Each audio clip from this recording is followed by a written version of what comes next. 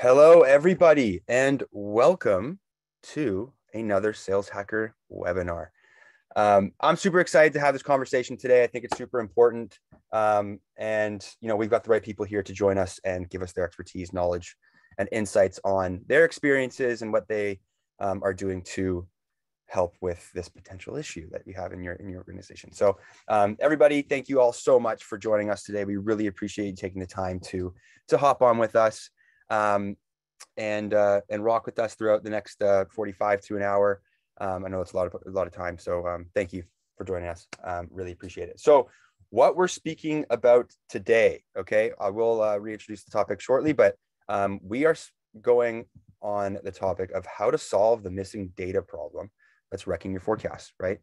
A lot of, there's a lot of things that go into, accurate forecasting, right? And there are, some orgs out there that might have problems with inaccuracy and, putting together those forecasts and then at end of quarter getting a bunch of surprises like, oh my God, we're way off, or so on and so forth. So we're going to kind of speak about how to mitigate those issues and make sure that you are on point and all your forecasts are exactly what you expect. Okay. So really excited to dive into this. I think it's really important to kind of for organizations to grow and get better. So it's gonna be great and you're not gonna regret being here. Okay.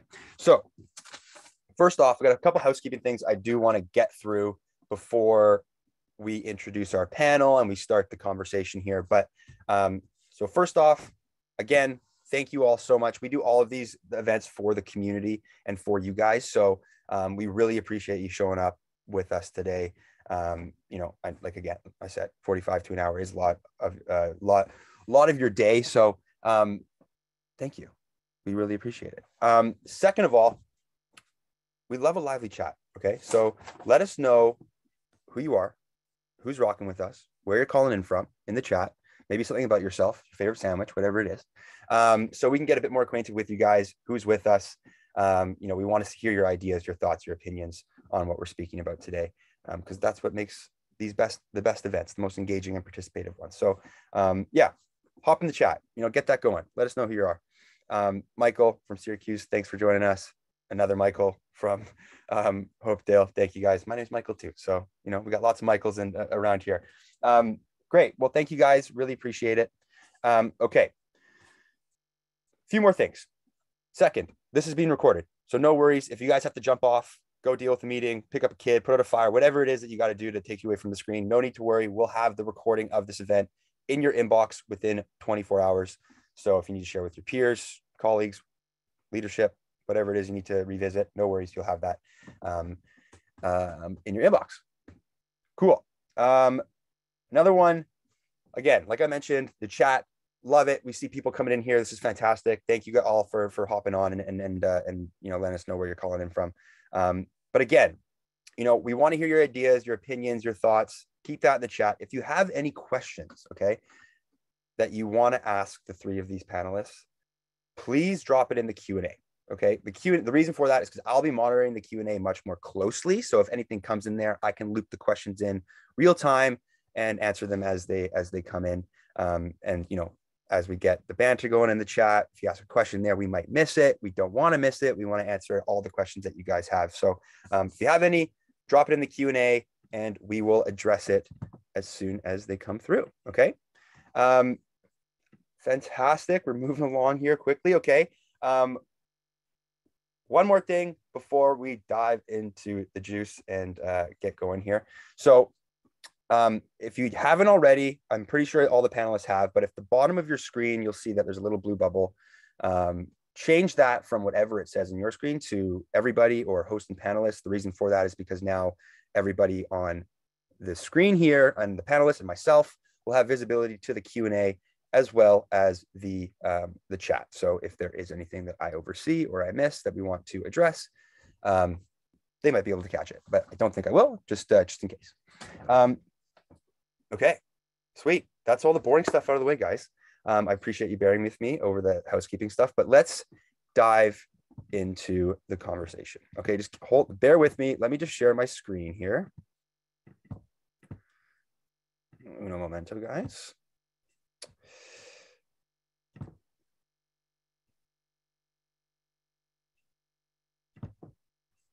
Does that look all good to everybody? Are we good, panelists? Can you see that there? Perfect. Okay. So, like I mentioned at the beginning of this call, what we're speaking about today is how to solve the missing data problem that's wrecking your forecasts. Okay. Now, a quick agenda for what we're going to run through today. I'm going to get some introductions from the three of our panelists so we can get a bit more acquainted with who's going to be blessing us with their expertise and knowledge today. Secondly, I've got a couple poll questions that I want to just ask the audience so we can just see who's rocking with us, what's going on, and so on. So just bear with us for that. And then from there, we'll dive into the juice of what we're all here today. We do have a Q&A piece at the end. However, we do like to address them as in real time as they come in, just because they'll be top of mind, and we can articulate the answers a bit better. So I'll loop those questions as they come in as fits. So please, again, guys, this is your chance to ask these three your burning questions on this topic. This is a workshop, so please, we want as many questions as you guys have, right? The more questions, the more participative, the better the event. Okay. We have a lot of content to get through. However, please let us know if you have any burning questions, because this is your chance to ask. Okay. Awesome. So that's our agenda. Now, without further ado, I would like to introduce our fantastic panelists. So I'll start off with Alex. Alex Greer, thank you so much for joining us today. Very appreciate you taking the time to bless us with your knowledge and insights on this topic. But please, if you don't mind, just giving us a bit of background on yourself, how you came to where you are, what you're all about, so we can just get a bit more acquainted with you. Sure. So I'm the Senior Director of Sales Operations and Sales Development here at SetSail. I've been here for my year anniversary is coming up next week. Started my tech career at Cloudera as an SDR and then handled global inside sales enablement there. Spent time at Medallia, also doing inside sales enablement and strategy. And then started a startup called Signal HQ, building a sales tool around intent data. We were acquired by Bombora. Spent some time there before joining SetSail. So that's my career in a nutshell. Really excited to be discussing this topic together with Rachel and Aaron. So thanks for hosting us. Sweet. That's awesome. I'm really excited to hear your experiences in this realm, as I'm sure you've got a lot of insights. So Alex, thank you so much for joining us. Really appreciate it. I'll throw it over to Rachel. Rachel, thank you so much for spending some time with us today and giving us your valuable time as well. So thank you so much. Please just give us a bit more background on yourself, what you're all about, so we can get a bit more acquainted. Absolutely. Thank you for having me. I am so excited to be here with Alex and Aaron, two people that I completely respect. And I'm so excited to hear everything y'all have to say about these topics. I've sat in nearly every sales seat within a sales organization, from AE to sales manager to VP of sales, but the majority of my career was spent in sales enablement for Xerox and Konica Minolta. And one day, about 4 years ago, I read a book called Gap Selling, and it changed everything for me. And so much so that I reached out on LinkedIn to Keenan, the author, and said, how can I join this circus? And next thing I knew, I was his head of sales, and got to learn how to gap sell from the master of gap selling himself, which was quite a wild ride for a couple of years. And now I have the privilege of raising up an army of gap selling certified sales trainers to bring our message to the sales world and lift everybody up. So I'm so excited. This is my favorite topic in the world. So happy to be here. Beautiful. We're very happy to have you. And amazing. That's your favorite topic to talk about. So then everybody, get your questions going, because we got a pro here. So let's make it happen here. Okay. Well, thank you again, Rachel, so much for joining us. We really appreciate you giving us the time. Last but not least, Aaron, thank you so much for joining us as well. and giving us your time. We really appreciate you you hopping on. But please just give us a bit more background on yourself, what you're all about, so we can get to know you a bit better. Thanks, Mikey. Yeah, thanks for having me. Really honored to be sitting here next to Rachel and Alex. Excited to learn with everybody else here from these two experts. My life and career journey has been an interesting one. I've covered a number of different industries. A lot of that time is spent literally knocking on doors, trying to sell either telecommunications. And back in my day, it was like DSL and landlines. I sold home security. I got into real estate for a long time. I had a lot of success. And then I tried to open my own development company, and I spent all my money on land that I couldn't sell fast enough. So I was like, where can I make money? So I got into technology. And ever since then, it's been a fantastic ride. I worked for a Salesforce consulting company that also did like fractional SDR work based in Austin, Texas. Lived there for a little while. Then I went and worked for Huddle to lead their elite sales team, which focused on like D1 colleges and pro teams. And quickly I got put into revenue operations and enablement, which I didn't know what they were because I never had any of those assets when I was growing up in my sales career, but I learned and fell in love with it really quickly. And was able to use a ton of what I learned about opportunity management, sales training, best practices throughout my life to build content and build machines and systems that made it much easier for the people that I serve to be effective. And now every day, that's what I do. At Winning by Design, I'm a consultant and a trainer. So we focus primarily on working with companies that got a recent funding round at a merger and acquisition, or just really are having a hard time. They come to us asking for help. We give them consulting recommendations, and oftentimes it results in us doing training for them too. I also lead what's called the revenue architecture course for people who just want to understand recurring revenue in new ways. So I teach that on a monthly basis, and that's where I spend most of my time. But I'm happy to be here, excited to talk about this, and excited to learn with everybody. Awesome. Well, Aaron, we're happy to have you here. And, like you mentioned, you got all the experience, right? So I'm excited to hear what you got. And I think, you're right. I think that a lot of people maybe on this call might still not have those assets or resources to kind of really make sure everything's moving forward. So I think this is why it's such a good conversation to have, right? Awesome. Okay. So that's introductions. Again, thank you three for joining us. But I just want to run a couple questions for the chat, as well as a quick poll, and then we'll dive into the juice here. So everybody, who's on the line right now? Okay, let us know your title. Where you're calling in from. Are you an SDR? Are you an AE? Are you a manager? Are you in sales ops? Success? What is it? We want to know who's hanging with us, where you're kind of sitting, so we can at least guide some of our answers in the right direction there. So great. So Michael, Andy, both sales managers. Elaine, hopefully I said that right. She's in sales enablement manager, head of sales, SDRs. All right. There we go. Thank you everybody for dropping in that info for us. So keep it coming. We want to see where everyone's sitting in the org, just so we can get a better understanding. But it does seem we've got a lot of leaders here and a lot of people in those positions that might be actually conducting these potential forecasts. So thank you all so much for joining us and giving us some insight on who is with us. Okay, great. Ronnie, Dean, Candace, awesome. Well, thank you all. Okay, cool. So we got a good idea of who's with us on the line here. So fantastic. Leslie, Strategic Enterprise AE. Fantastic. Okay, cool. Now, let me just run a quick poll here. So what in your guys' mind, hold up, sorry. There we go.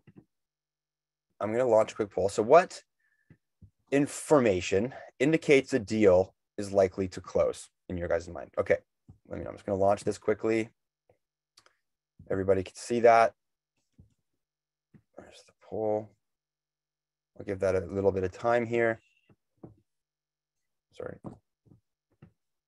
Okay, critical event, size of the problem, a critical event, seniority of the contacts, number of people are involved in the process.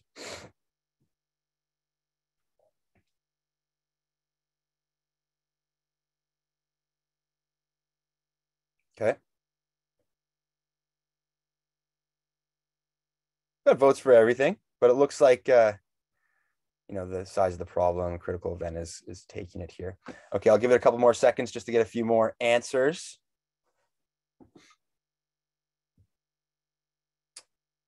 Okay, and I will stop it there. Share these results for you guys. So we can see here that, the runner is a critical event, and then we got the size of the problem, seniority of contacts, and then the number of people that are involved in the process. That's kind of what we thought. Do anybody on the line or any of the panelists, do you guys have any thoughts on those responses? Yeah, I agree with everybody. I think all these are really important factors. But I would say in my experience, priority is key. And that's going to come down to the magnitude of what's going on and how urgent it is. So I think what was said here makes a ton of sense. Totally.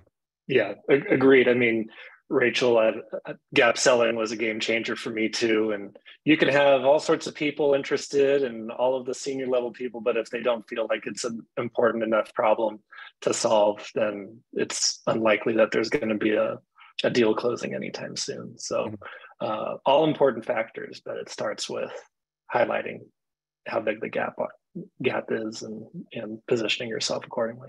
Yeah, totally. Cool. Okay, sweet. So we got some insights here, but let's dive into it. Okay, the exciting stuff.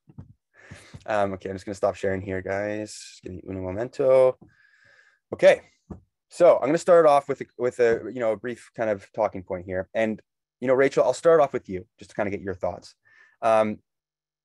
So what do you think? Why are missing contacts wrecking your ability to grow accounts? How do you think, by not having the proper contacts within your CRM and so on is really affecting, expansion and growing those accounts to bring in more revenue? Rachel, what are your thoughts on that? I mean, some of it is the obvious things, right? Like, I mean, the average tenure of most positions is somewhere between 12 and 24 months. So if you only have one contact, and that contact leaves the organization, then you have to start over from scratch over and over. And then the other piece is when you're prospecting specifically, each contact is going to, they have different key performance indicators that are important to them.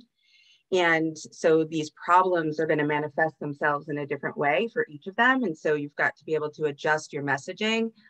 Whereas, I used to teach everybody like go straight up to the top to the highest C level. And I still believe that you should always start at the C level, but you can't ignore like the end user and the folks in the middle either, because they're the ones who are feeling the most pain. And they're the ones most likely to connect the root cause to the business problem, where that like, the higher you go, the more they just see the business problem and they're unaware of the root cause. So having all of those contacts gives you an opportunity to personalize your prospecting messaging to the appropriate person and get in a multitude of different ways, right? I mean, it's quite simple. If I have one person, I got one shot. And if I got three people, I got three shots, right? So it's just about odds. Then when you get into the sales cycle, of course, I think, we speak a lot about getting the whole buying team involved in the process, but then a lot of times the ancillary people outside of like our main one or two contacts don't actually get into the CRM, right? They show up on the Zoom meetings, they're back and forth in the contacts, but nobody actually takes the time to put them in the CRM. Well, guess what? When your contact goes dark on you and is ghosting you, guess whose contact information you now do not have to be like, yo, Aaron, like I haven't heard from Alex based on our last meeting, XYZ was going to happen to you as the sales manager. Like, can you help me out to get this thing moving along, right? So it's like, you're not utilizing all of those resources that you created in the buying process. You're not putting that information into the CRM. I couldn't agree more. That's one best practice that I've actually incorporated. The minute I have any communication with somebody else in a deal, like goes directly into the CRM, just because I know once you're going back and forth, you could lose kind of contact and stuff like that, like just like you said. So I love that point there. Alex, to expand on that, Rachel, too, one of the things we've been noticing talking with customers is this problem compounds when accounts change hands. So you've missed that contact. Accounts change hands, for one reason or another, from one rep to another. And there's a lot of trouble with this siloed knowledge that gets lost. And the rep that inherits the account is now starting from scratch. They don't know who we've engaged with in the past. And so, like Mikey, you might be one of those ultra diligent reps that is really, really good about keeping the CRM up to date. I would bet that even so, you don't, maybe 100% of the time, maybe you're 99% diligent about adding those contacts. Sure. The challenge organizationally for sales leaders that are on the line, the enablement leaders, the VPs of sales, the ops leaders, is at scale across all of your reps, how frequently is this happening? And as accounts change hands and you're still working on these opportunities, or as the closed won business of a new customer changes hands to the account manager and the customer success rep, how often are we having to start from scratch because we don't really have the full picture of who all we've engaged with? Yeah.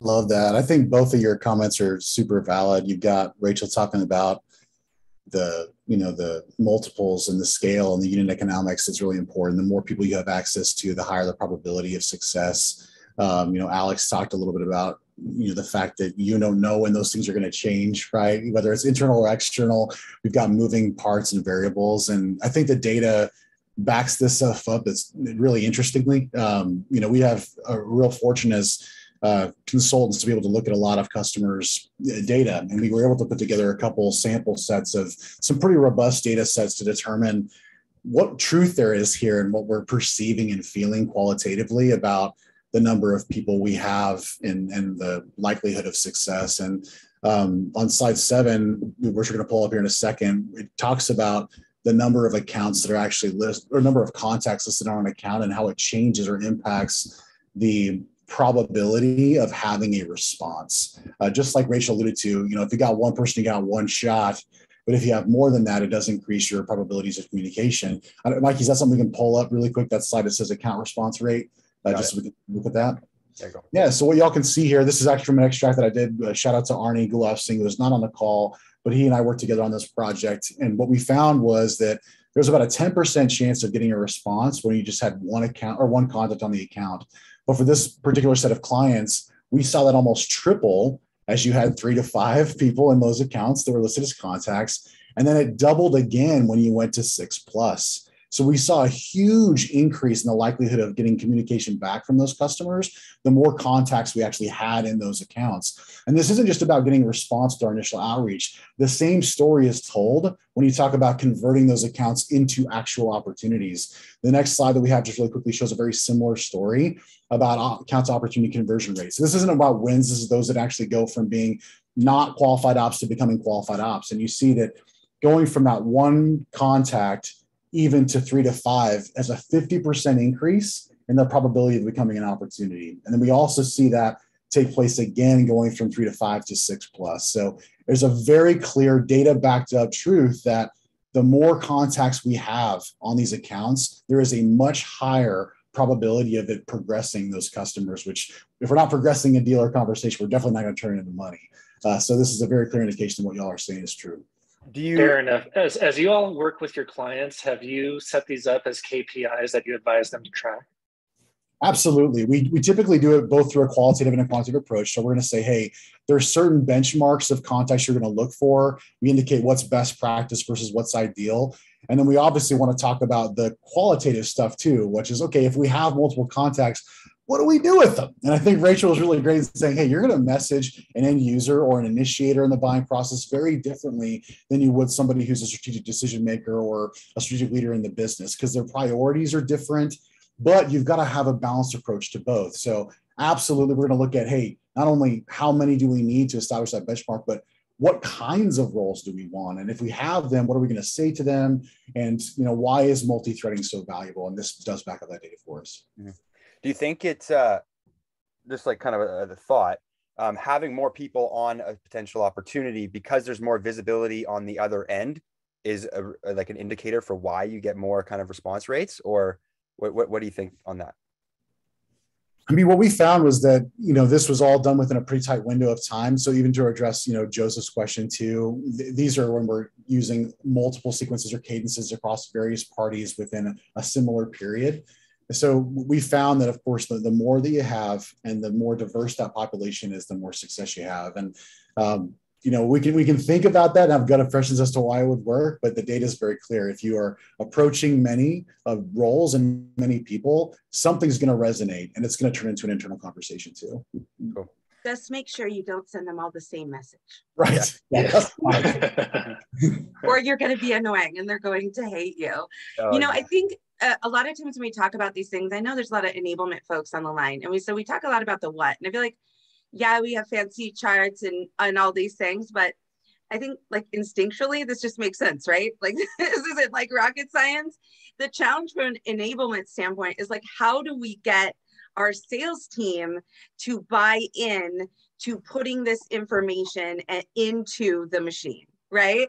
And I think where we go wrong is we do this. We have this type of like conversation, and then we start, requiring people to put this many contacts in, and like we don't give enough of like the why and the what's in it for them, and helping them understand that, like getting them excited about the fact that, hey, like if your customer goes dark on you, like, which is the most annoying thing, right? And it's the number one reason we lose is to status quo, and we think it's great, and we have all the data, we have all our budget, timing, all that shit in there, and then the person just like disappears.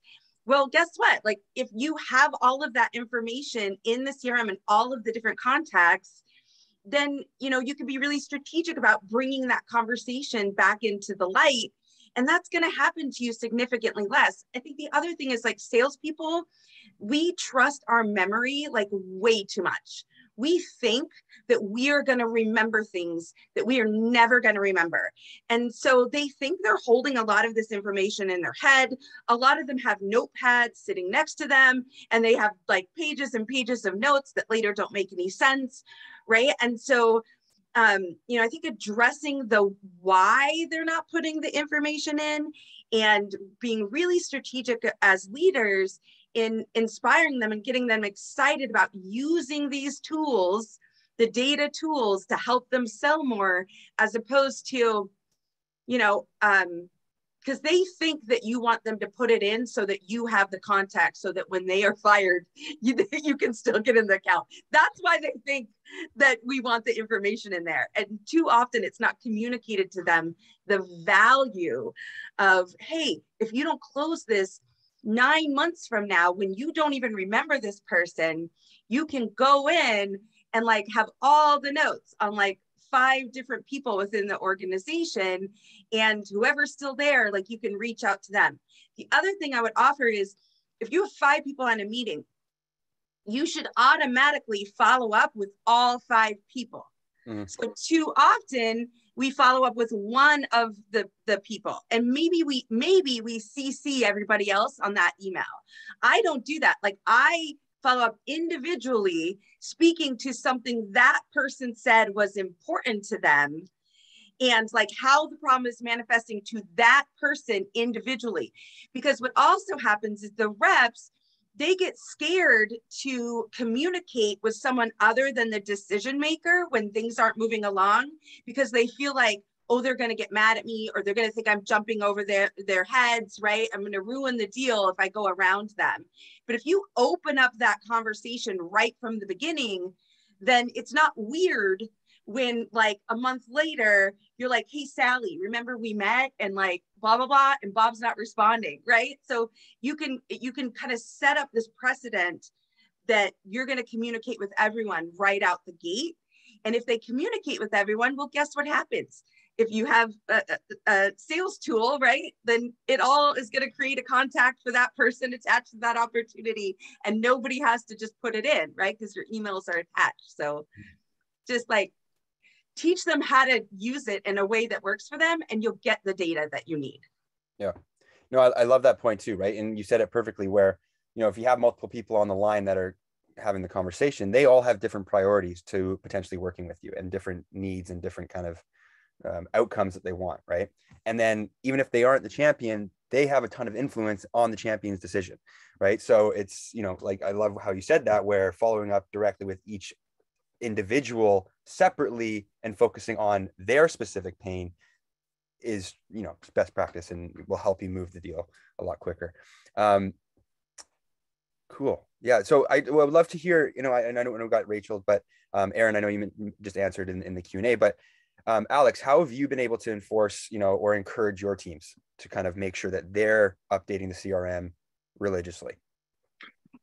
Well, truthfully, that was one of the things that really drew me to SetSail is, you know, it can really feel like pulling teeth working with the reps, no matter how much in an enablement capacity you try to highlight all of the value it is to enter this information. There are some things that now technology-wise, such as SetSail, that can deburden the rep from having to take that time and will automatically do it on their behalf. Mm-hmm. So that's been really transformational as we've used SetSail here internally and as we work with customers, is any contact that we're engaged with and reaching out to, that automatically gets populated. Even for the folks that aren't using a sales engagement tool, it's still automatically populating to the right account, the right open opportunity in the CRM, as well as all of their meetings and interactions.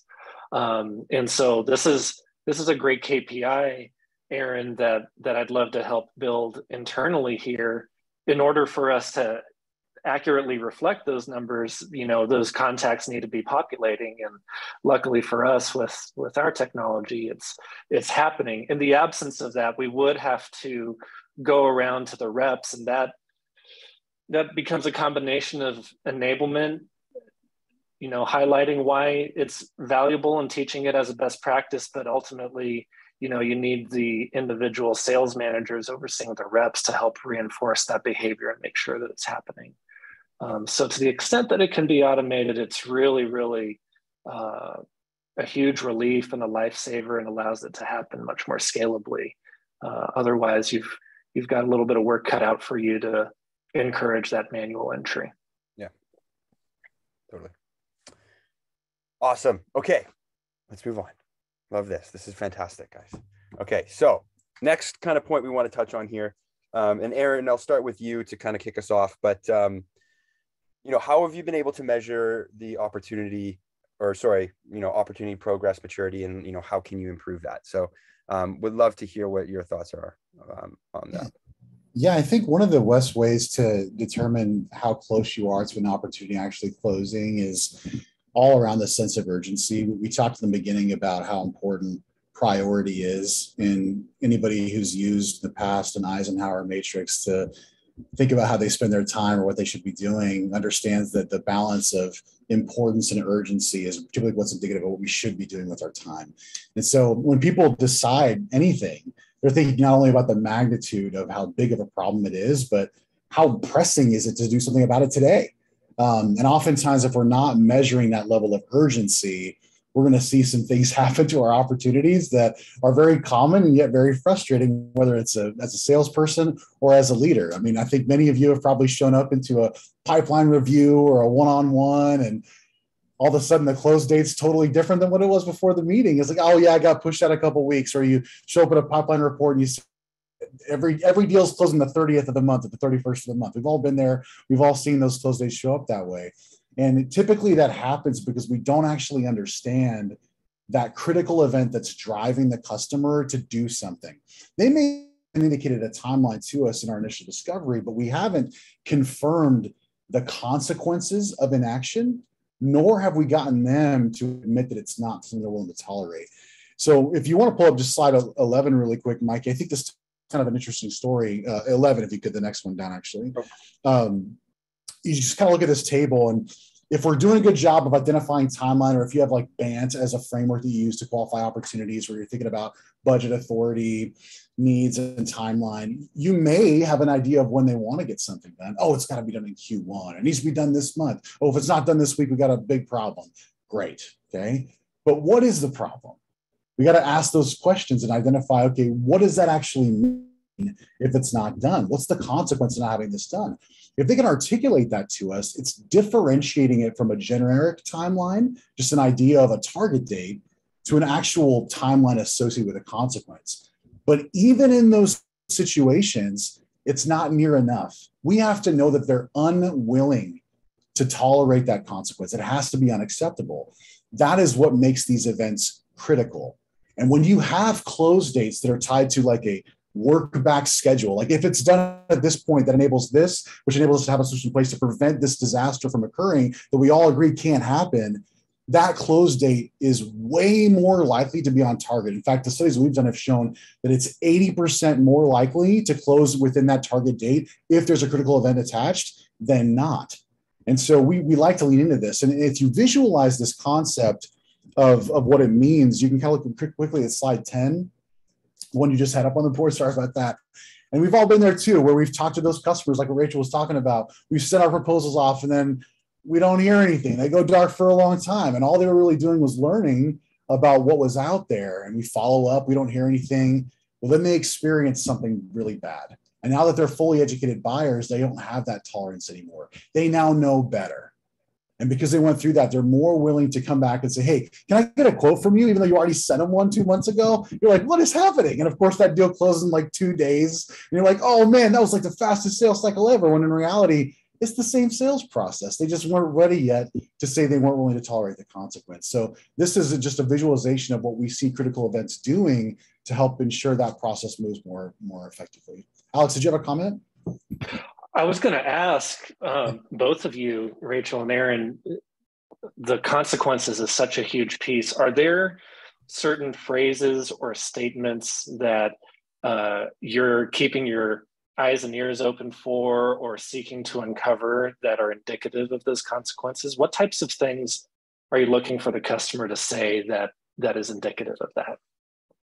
Yeah, Rachel, I don't want to monopolize it. Do you have anything you want to share first? No, go ahead. Cool. So you'll see that impact is highlighted here.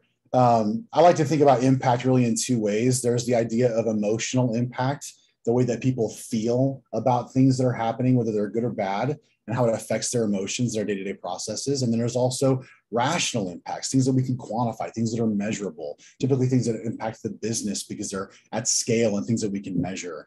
And so oftentimes when we're thinking about how do I pick out that impact, you want to listen to feeling language. If you're talking to someone, are they saying things like annoyed, frustrated, it's difficult, it's taxing, it's just not easy, it sucks, it's crappy? You know, there's all these kinds of words they're going to say that tells you how they feel about what's going on, which means that there's something that resonates to them at an emotional level, which is great. But oftentimes that's not enough to get the business to decide. So if there's that, plus they say, well, we have an initiative in place that needs to get done, or we're trying to measure this particular metric, and they attach something that they're trying to evaluate that is business centric. If we can find both of those things, we can typically latch onto that and ask, okay, well, you said that this is an important metric to you. What happens if by this particular time that you targeted, that's not done? What does that mean to your business? And they'll start to tell us the consequences. But we have to ask once we pick up on those little questions or comments that they say. Yeah. So what I would offer here is when we think about where an account is in the pipeline, we have 3 questions. Does the customer have a problem that we solve? Do they admit they have a problem? And the last one is, are they willing to go on the journey to fix it? And I think us as salespeople, we oftentimes have people come to us and we ask them their problems. And we try to suss out if they have some sort of timeline to fix it. So the first thing I want to look at is if I'm a sales leader and I have to forecast, I'm going straight to the CRM. And what I'm looking for, if somebody tells me this deal is closing, I am looking for the business problem. So when we talk about problems, we need to separate those 2 things out, because reps think that they are putting data in that reflects the problem. But what they're doing is they're reflecting the technical process problem that they have. the missing tool or the broken process. But that is not why the customer buys. So if I'm going in and someone's projecting a deal is going to close and I don't see in the CRM the business problem that this broken tool or broken process is causing, then I can tell you that that deal is not closing. It's not closing because if the rep doesn't know the business problem that this broken tool or process is causing for them, I guarantee you the client does not know that this broken tool or process is causing this business problem and this business impact. Mm-hmm. So from a forecasting standpoint, like that's what I'm looking for. Is the business problem in there? Is it quantified? Can I see the impact? As Aaron said, what is the cost? Like how big is the pain of change? And not just financially, but emotionally and from a workflow standpoint, right? How large is the pain of change in relation to the pain of staying the same? And that's our job as salespeople, is to help the client understand that piece before we ever start talking about our products or solutions. So if you're going into the CRM and you don't see root cause, problem, business impact laid out within the discovery notes, then and someone's projecting it's going to close, then they, why do they think it's going to close? What is that based on? And if you're using things like BANT and stuff like that, it's usually based on like crap. It's based on the customer told me there's this timeline. The customer told me there's this budget. So like a seller creates budget. A seller creates timeline. A seller creates the critical event. If they knew all these things, then everyone would buy things online and they would never need you. Mm-hmm. So, I think thinking about this, you have to understand that before you're going to get the right data, you're going to have to change the behavior of your sellers. Otherwise, the data that's in there is just going to be garbage. I love that.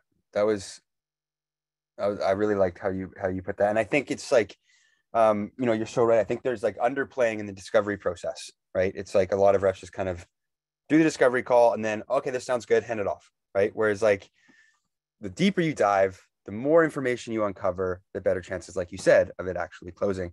So I feel like there's a lot of reps out there that are honestly sometimes like scared to ask those questions and dive deeper into the conversation with that potential client. But in the long run, it's going to pay off if you get the right information out, right? Cool. We have a question from Axel in the chat here. I want to quickly just ask the three of you. So he asked, would a MEP or mutual engagement plan help clarify the timeline, buying cycle, and correct impact on the deal? He says, I believe it would also help us understand if we are actually aligned with those who have the ability to sign off on the deal. What are your thoughts? And I'll start with you, Alex, on that one. Ooh, can I punt? Because I don't have a ton of experience using like a mutual engagement plan tool and would love to hear what the others have to say. Sure. Aaron, Rachel, do you have any thoughts on that one? Rachel, all yours. I'm happy to take it afterwards, though. Go ahead. So I would say that if you're in a larger type of enterprise sale, then a mutual engagement plan of some sort might make sense. What I will offer is that when I see this done, it's done very poorly. So if it's for the benefit of the customer so that they know what's coming next and so that they understand what the process looks like, and it's based on them specifically and what you uncovered in discovery, then I could see where that would be valuable. But in most cases, I'm going to say that this is kind of sales standardly old school stuff that is unnecessary and maybe adds a little friction into the sales process. What I would offer instead is that all of your follow-up and all of your like your proposal, like my proposals, they lay out like when I look at our clients' proposals, it's like 5 pages of shit about them and their product that like the client is just going to the last page to see the price. And understanding that, you know, that proposal is like likely going to be handed off to somebody who was not in your meetings and who was not in all of these discussions. So what I would offer, instead of mutual engagement plans, like I said, unless you're like in some crazy enterprise across the whole, like that sort of thing, what I would offer is put in your proposals the business problem, the impact they're having, the root cause of the problem, and how specifically the features of your product align to addressing each of those root causes, and then have your recommendation and the investment after that. So that way you are making sure that everything that you do is really focused on them. And same with like your follow-up, right? Always be kind of coming back to anchoring them in what we're solving for here and telling them what the next step is or what the next yes is within the process. But I don't know, a mutual engagement plan is kind of cheesy to me. I know I'm going to get hate. They're going to come. No, I think this is great. Like, my take is a bit different, but I think everything Rachel said has tremendous value. Typically what I've found is like, if the deal's not worth 50 grand a year in terms of pricing, absolutely not. Do not waste the time trying to build a plan. If it's more than $50,000, it starts to make sense, but it's totally dependent on what Rachel said. It's all about customer centricity. If they need to organize their process for buying, or if they need an education on what's required to make this decision effectively in their business, then build it for them. But a lot of times, you got to remember, 70% of the customers buying is done before you ever talk to them. So they've generally thought a lot about this already, and they probably have some idea in their mind of what this is going to look like. One of the things that we get confused about, I'm going to go on a bit of a tangent here, is like, we build sales processes and we have sales activities. We do all these sales things. None of that crap even matters. At the end of the day, buyers buy. Sales is just to helping people enable their own buying process. How do we get them to do something and stick to it? And so I think to the extent that you're helping an organization or a person navigate it in a way that they visually need to consume that, terrific. Provide value in that way if it makes the experience better. But it's not going to make or break the deal. All it's going to do is enable them to have information they may not already have. And if they already do, you're just duplicating work, which is not a desired experience anyway. Mm-hmm. Yeah. No, I love that. Those are amazing insights. Those are fantastic. And thank you both for that. Okay. We have about 10 minutes left and we have 2 more things that we want to get through. Okay. So we'll get through them quickly and make sure everyone's off at the top of the hour here. But just 1 second here. So, okay. Our next talking point that we want to get through, we got 2 more. So I'll start with you, Rachel. What data do you need to verify opportunity strength, or how do you overcome rep bias? So, I mean, I think a lot of the things that we've spoken about, right? So for me, like the opportunity strength is going to be driven by the size of the gap between where they are today and where they want to go. And if the cost of change is smaller or bigger than the pain of same, right? And so like, that's what I'm looking for when I'm talking about like opportunity strength. Mm-hmm. Of course, like that you have multiple people, right? We know that there's no one person that's making decisions in an organization. So I'm definitely going to look at, are there multiple people involved? One of the things that we do from a leadership perspective, when reps are taking a deal through the cycle, we always ask them, what's the next yes? And that is so different than what's the next step. Okay. So the next step is a thing like, I have another meeting. Like the next step is we have a meeting on Tuesday with Bob, right? But when you start to ask the reps, what's the next yes?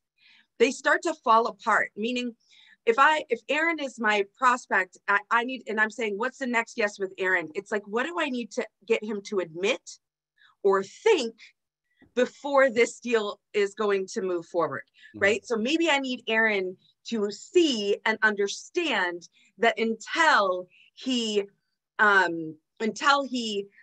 enables his sales managers to be better coaches and developers of people, it doesn't matter what else he does, he's not going to hit this revenue target. And I need Aaron to see that, understand that, and admit that his situation is untenable, right?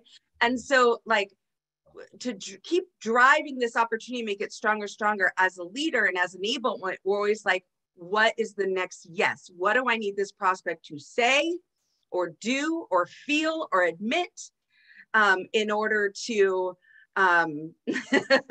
in order to get it to move forward? But other than that, it just comes down to, when you look in the CRM, like I should be able to look, if a deal's going to close and it's strong, the sales manager or the sales enablement person should be able to go into the CRM and tell you, I can be able to tell everything about the problem, impact, root cause, just by the notes that are in there. And if I can't, then I'm like calling crap on you telling me this thing is going to close. Yeah. No, that's great. I like that. I love the point that what's the next yes. That's great. Alex, Aaron, do you guys have any other additional thoughts to add? I was going to ask Rachel, when you're working with clients, are you helping them tailor like the series of yeses to look for, and then also having like fields on the opportunity associated with those for them to apply notes in order to measure it and forecast off of it from a leadership perspective? Yeah, absolutely. So like part of like what we do in the consulting piece in our business is we make sure that their CRM, that even their revenue intelligence tools like are built out from like a gap selling perspective. And we actually like partner with different, tech tools to help them like align, right? So we help build their the sequences built out in a gap selling perspective. Like our Salesforce is completely built out, templated of like, here is the business, root cause, impact, physical and literal information, next yes. And then like when I sit in my pipeline meetings with Keenan, it's always the last question, which is like, what's the next yes, right? And to me, it's like, yeah, we can automate a lot of these things, but it's also about like training the salespeople to think in this way, right?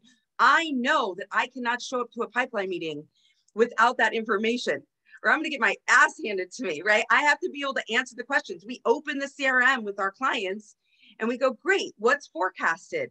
And then we start breaking it down. All right, tell me about this one, right? And we start asking, what's the next yes? And we train the frontline sales leaders to do their pipeline meetings in that way and to use the CRM and bring it up within the pipeline meetings and dive into the accounts in that way. So the reps know what to expect. And so you're driving the behavior and the data at the same time, all completely aligned to your sales process. It's pretty magical. I love it. when it's done. Amazing. Okay. I think we should move on to the last topic here. We only have 5 minutes left, and I want to give you guys some time to regroup before your next meeting coming up. But so Aaron, do you mind if we just jump over this slide here? Yeah, skip it. We don't have time for this. Okay, cool. Awesome. Okay, last one I want to start with here, and Alex, I'll kind of get you to kick it off just to end us here. But why is executive alignment critical? How can that be automated? Yeah, on that one, I'd say that one pops up more frequently with enterprise sales, those greater than $50,000 type transactions, or in a smaller organization that you're selling to, maybe it's $25,000 plus where the executives get aligned. But we found that is another indicator of opportunity strength, that as the seller, if your executive team is engaged with the customer's executive team, that helps strengthen the buy-in and the relationship, especially, cultivating a longer term relationship with the customer. The challenge has always been, how do you get record of the fact that has happened? Again, it often is subject to manual entry at best if it's something that you're asking the reps to record in some fashion. Again, that's something that drew me to SetSail, is our capacity to be able to record that at scale and still have a lot of privacy controls in place to counteract making sure that none of the other really sensitive communications that an executive is having aren't getting recorded. So that's how we've been helping both internally and our customers solve for that. So it's exciting to see technologies emerge that are capable of automating that. But regardless of whether you have a tool like that installed or not, certainly for the larger enterprise deals, it's very helpful to be able to indicate that that has happened. Mm-hmm. Yeah, I love that. Rachel, Aaron, any additional thoughts to that? I just say one little trick that we've done as we have crafted like opportunity or deal stages, you can make a trigger when you reach a certain stage that like notifies your executive to reach out to the corresponding contact role that's been assigned as like an executive buyer. This is like super technical, nerdy stuff, but that's just one way that we found that if our senior leader likes to react to tasks, then you can tee it up that way where it's like, oh, moving into this stage now, and then that means they're ready to be notified. And then it just prompts them to send a message out, say, hey, you know, I'm excited we're working together with you on a potential opportunity. We'd love to talk to you offline, whatever. And we've seen some success with that. Awesome. By the way, executive alignment doesn't always have to happen in late stage deal cycles. Putting my SDR hat back on, I mentioned I started my career at Cloudera. Lars Nilsson gave me that opportunity, if you know that name. Yeah. And we were really big into account-based sales development. And we started ghostwriting sequences, account-based sales development sequences, CEO to CEO, or C-suite to C-suite, and getting executive alignment right from jump and kicking off the opportunity that way. So if it's isn't something that you've thought about on your teams out there in the audience, it's really, really magical when you put those together and see success with it. It's a lot of fun. Mm-hmm. Cool. Amazing. Okay, guys. Well, we are at time. We have 3 minutes left, but I'm going to give that back to you to kind of get ready, maybe have a glass of water before your next meeting or whatever it is. But Alex, Aaron, and Rachel, I can't thank you enough for spending the time with us today, giving us an hour of your day to bless us with this knowledge. I learned so much. I can't wait to kind of see what I can do with this information. But everybody, if there's any questions or anything that we didn't get to that you didn't get answered, please go follow Alex, Aaron, and Rachel on LinkedIn. Shoot them a message, ask them any questions that you might have. I'm sure they'll be more than happy to answer. And again, SetSail, thank you so much for sponsoring this event. They're doing some really cool stuff, everybody. So go check them out. But without further ado, I'll let the three of you go. Again, thank you all so much. And everyone, look out for that recording too. So if there's anything you need to resurface on, no need to worry. We'll get that to you within 24 hours. But again, thank you all so much. Have the best rest of your day. And I really look forward to doing it again soon. Thanks, guys. See you guys. Bye, everyone.